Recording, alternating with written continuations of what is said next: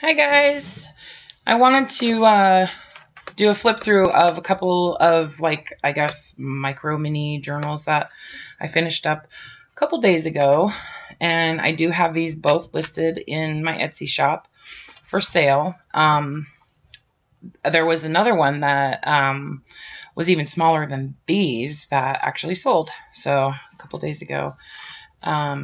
Anyway, so I thought it would be a good idea to flip through both of these. So, yeah.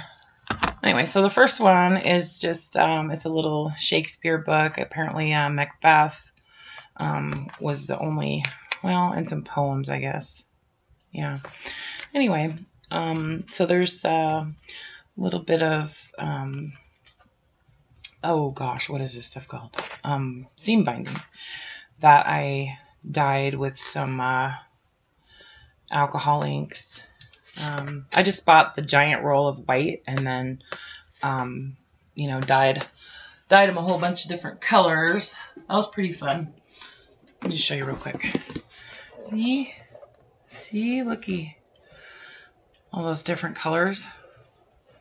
So cool. Yeah, just with alcohol inks. So, anyway, that was really fun. And I actually cut a whole bunch of strips out of the silk that I just got too, to use as closures. So, all right, so this guy is made with 2 signatures, and I attached one of my little art tiles, I guess you would call them, on the front. It's not like a tuck or anything. It's just, you know, glued on there. And then a little garment pin with another one of my little tiny little charms. It says perfect. And then just a little piece of lace on a velvet choke, like a, you know, you use on a velvet choker type of clasp. Anyway, on the front. So it's like a double layer of seam binding. So kind of hard to keep this super flat, but I'll do my best. So I went a little bit colorful, I guess, on this journal. More colorful than I normally do. But so I'll just kind of pull out most of the tags and things like that and give you an idea what's in there. This is actually a label from like when you buy a box of like canning jars. These are the labels they give you to stick on your jars. Anyway, a little piece of coffee dyed paper with a punched edge. And just a little tag. A piece of silk on the corner there. This little envelope with some little tags inside. Just some little random things. And I actually stamped this with the roller stamps. I was playing with those one day. Pretty fun. Little tiny, almost a cluster there. And a piece of coffee dyed paper.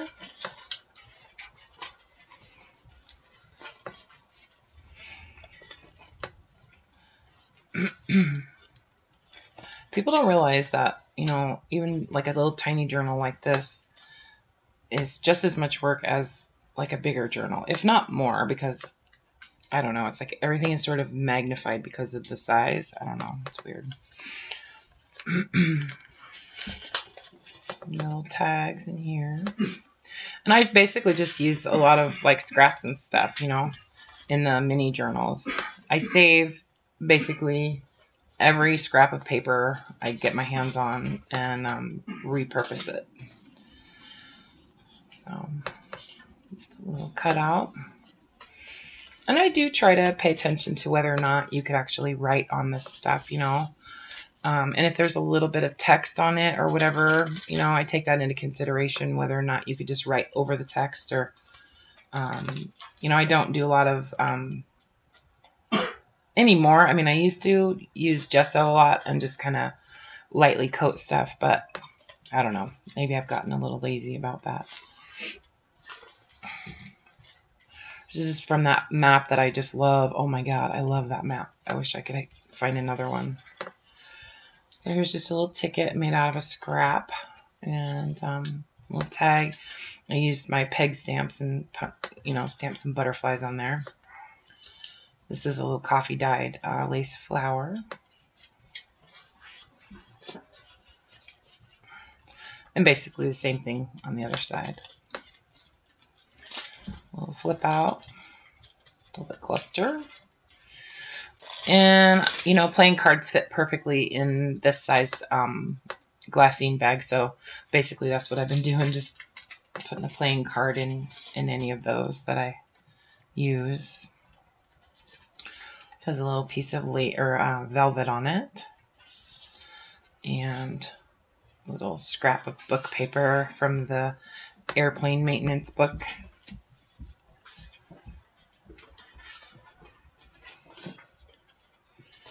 Tiny postcard. And I love this little bingo game.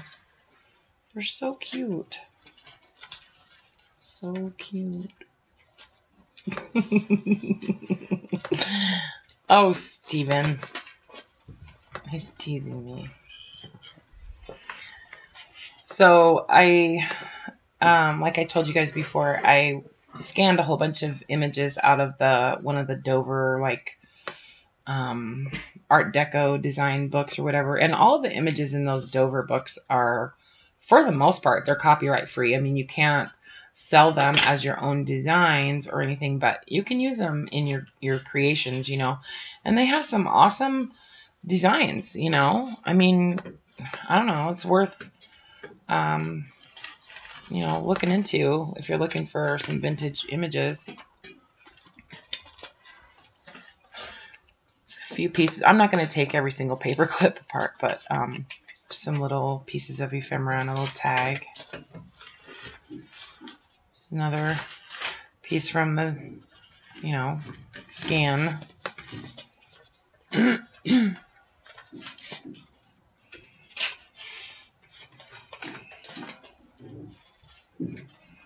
It's a little folded piece of like sewing ephemera. Nope. Another playing card.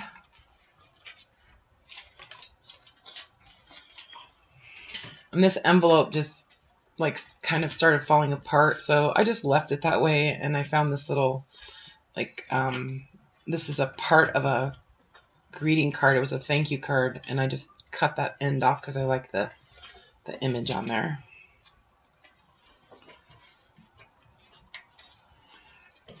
This is from the set that I just got recently off of eBay, one of the bridge sets, and I love those like super 70s butterflies. A little glassine bag with some paper confetti.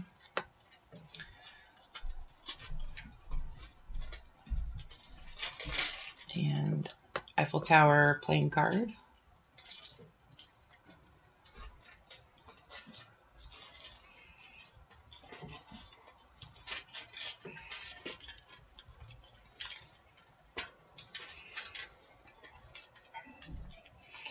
There's some coffee dyed tags in here on each side. And these stickers are lifting just a little bit. I'm going to have to glue those down a little bit better. I thought maybe that was going to happen.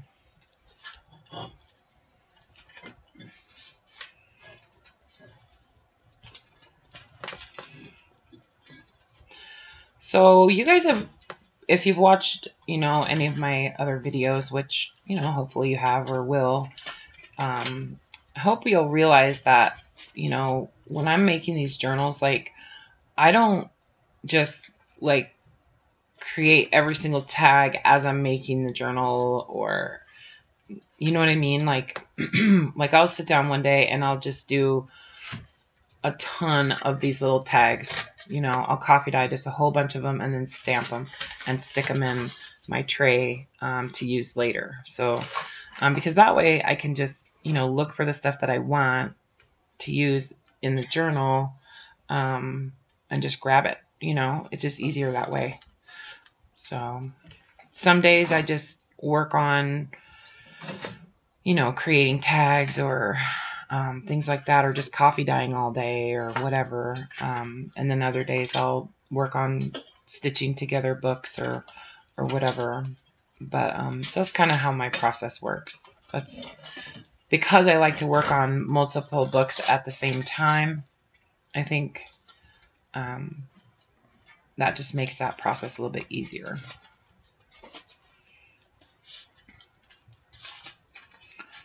This is, hold it.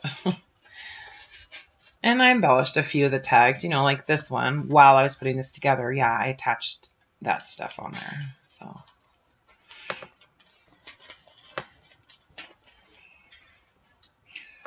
a little flashcard, little tiny one.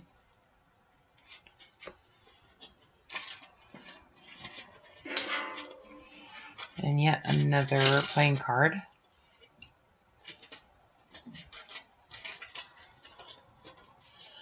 And then a coffee dyed tag in the back. And this is probably the biggest tag in the whole book in this pocket on the back. Okay, so there's the first one.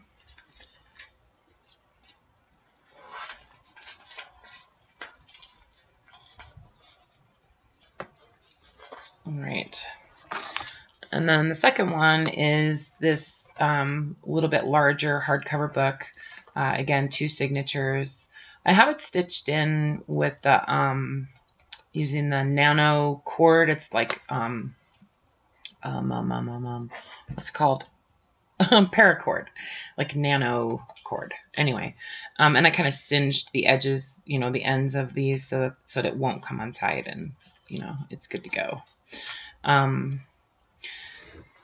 Nothing, you know, this one's actually pretty well kept, you know what I mean? Like, it doesn't have a bunch of stuff hanging off of it, and I kind of like that. It's a little bit more simple, and except for the little tag here. So, and I really like contradiction in my books, kind of, you know, like I love that this is the Business Mans Handbook, right? And the contents of this book has absolutely nothing to do with that. I just like that contradiction, that contrast, you know. It's actually kind of girly and, you know, floral on the inside. So, like, I don't know, maybe this was some woman's husband's book or something, and maybe he died, and so she made this book out of his book or something. I don't know. Go with it, right? That's kind of what I feel like when I'm making junk journals. Like, I try to think about like the what if situations for the ephemera that I'm using. You know, like this little drawing of a dog right here. Like, I don't know, maybe that was their dog that died like 10 years ago. Who knows? I know, it's kind of morbid, but and you know, maybe he was a scientist too. So like these little flashcards, these little formulas and stuff. Who knows? Or maybe secretly she was a scientist back in the day, and or not even secretly. So this is one of those little frames that has the acetate in it, and I just used some images out of, you know, an old book, and yeah. So this is from their trip to Africa. Anyway, you get the idea. Some randomness in here.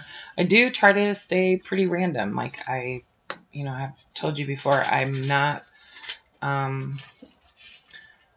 skilled at themes, you know, at themed journals, but I'm working on it. I have some gardening ones that I'm working on, and I think they're going to turn out pretty cool. This is a tally sheet, I think. Yeah. Tally card.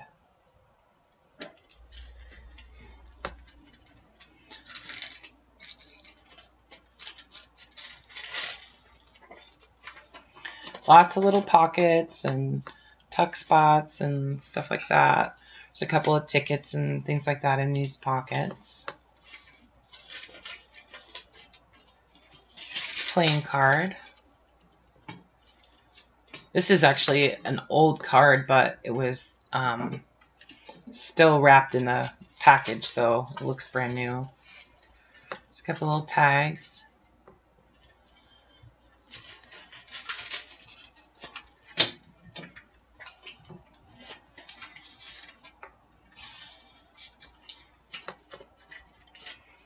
It's amazing how much you can get into one of these little books, you know.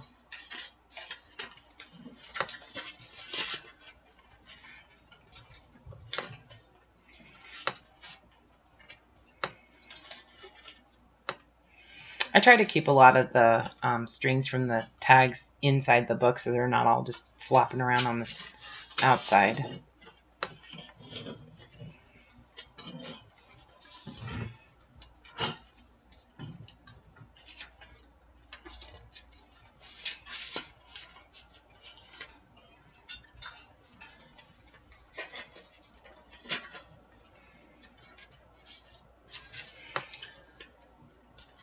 Couple of coffee dyed tags. Some of that Braille book paper. And I just kind of, you know, folded this over and then back and made it into basically 2 pockets.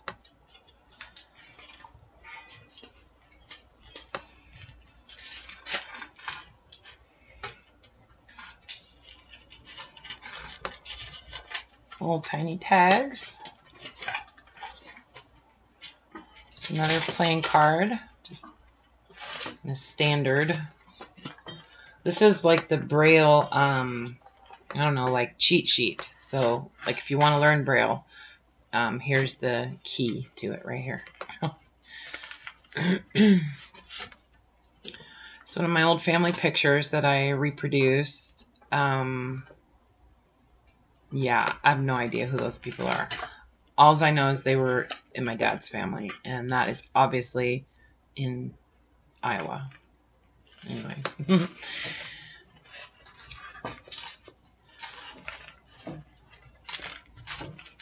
Well, maybe not obviously, but I know that he lived in Iowa. So.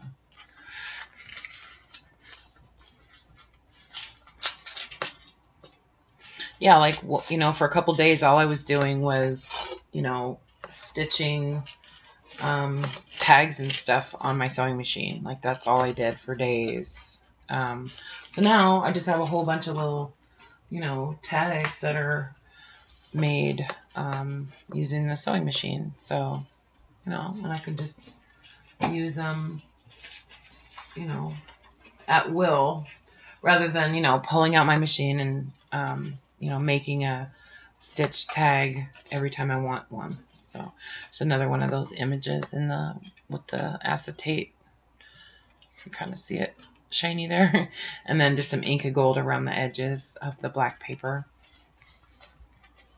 And the paper I used to make this little frame, I made a bunch of them, was actually from a really old photo album. So it's like kind of brittle and stuff, but you know, it's all glued together, so it holds up pretty well. Yeah, and I saved all of that paper from those that I have this really old photo album, so I saved all the paper, and a lot of it was written on with pencil, so you can still read it on the black paper. So I saved all that paper. It's kind of fun to use it here and there.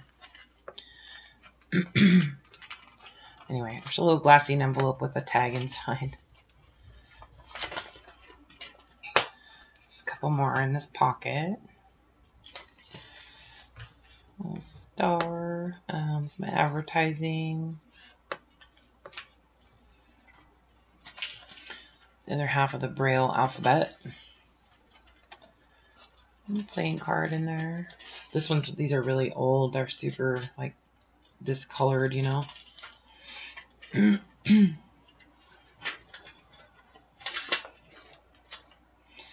other half of the Braille paper, and here's a piece of the aircraft maintenance paper. I'm going to use every single bit of that book. Not going to waste any of it. All right, so that's the second one, and I'll put a link in the description of this video to my Etsy shop for each of these journals, and they're still there. So if they sell, I'll edit the title of the video so it'll, you know, reflect that it actually had sold. And I really need to do that on some of my other videos. I know I've gotten a couple of messages asking where that journal was, and it's one that actually already sold. So I need to get better about doing that. But you know what? I only have so much time. So anyway, thanks for watching, you guys. Don't forget, like, subscribe, comment, share if you want. And, you know, click the bell and all that so you know whenever I make a new video. And I'm still thinking about doing live streams on Sunday. So, and Laura's out there marketing her little heart out for me, and I appreciate it. You're awesome, Laura. Anyway, well, thanks a lot, you guys. Take care. Love you.